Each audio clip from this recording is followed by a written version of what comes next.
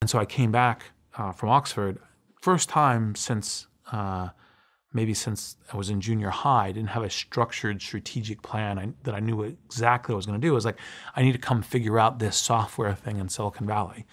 And so I came back without any concrete plans. And at my second week of living at my dad's house, he's like, okay, so you're going to go get a job now, right? And I'm like, well, I was going to research a whole lot. He's like, why don't you research while you get a job? And I was like, oh, okay. And so I was fortunate. This is one of the things where, I had some of the theory pieces of the fact that we live and work in a networked age now. And maybe I had some good instincts about that, but I just started calling my friends and saying, okay, where's a good place to work?